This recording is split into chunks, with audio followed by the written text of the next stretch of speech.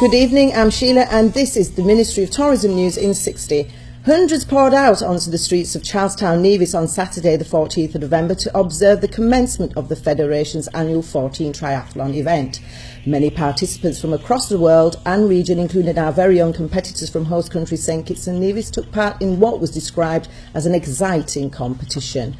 The winner of the triathlon, Jason Costello from Trinidad and Tobago, completed in 3 hours and 15 minutes to take the coveted title.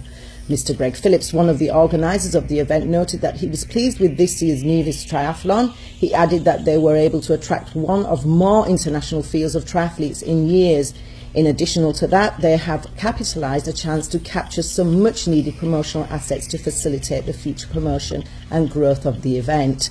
The Ministry of Tourism would like to take this opportunity in congratulating the winner, Mr Costello, and all competitors and visitors and sponsors to the island of Nevis for making the Federation's Triathlon 14 a success.